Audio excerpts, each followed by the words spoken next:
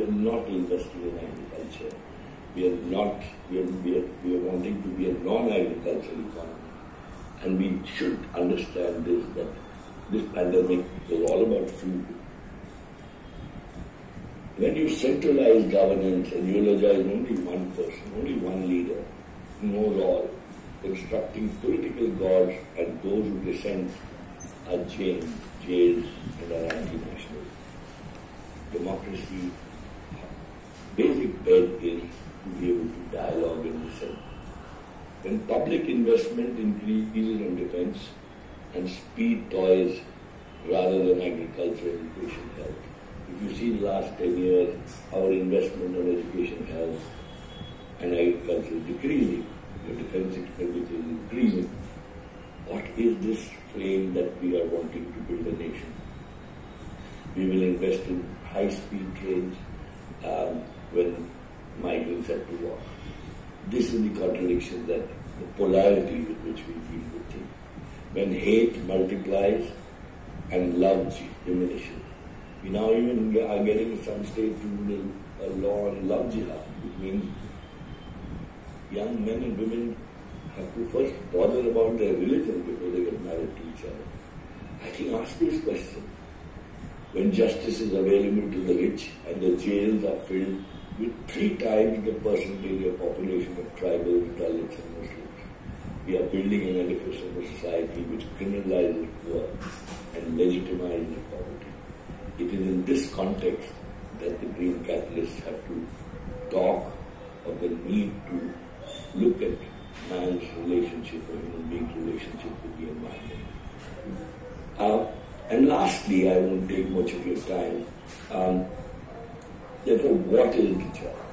We need young leaders like you who focus on decentralizing governance.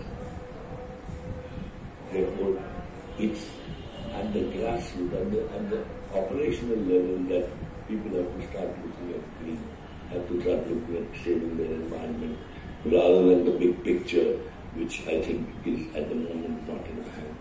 Therefore, focus on decentralizing governance, truly the will of the people, by the people. Focus on food and agriculture-based economy. We have to reimagine our health-based infrastructure, sub-centers. If we want to use technology, then we have to bring technology in health sector and not in games and toys. We have to have enabling technologies and not subjugating technologies.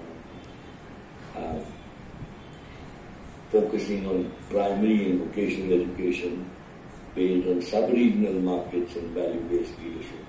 I think that's what Mahesh is trying to do with all of you. Be in your spaces, be leaders in your space, but understand the larger reality, but operate at your local level. Remember, human hands, including craft persons, artists, have to be valued more than white-collar middlemen. Look at what is happening to agriculture. Those who labor, they get less, and clerks are getting more. What is this? People who produce food are getting less, and people who are pushing pens and files and sitting on computers are getting more. We have to slow down. Speed and time are not commodities for subjugation. And towards the end, I would just say, as young people, focus on learning to learn, constantly adapting, listening to what's happening, but focusing on your leadership, your confidence, and not getting overawed by the big subjugating technologies that are pushed at us. I'll stop here. I really wish you all the very, very best. As a green captain, there's another thing. You have to be building a movement and not a project. This is what I think we need to start looking at. Thank you very much for the opportunity, to all of you, and all the best for your work ahead. Over back to you. Thank you so much.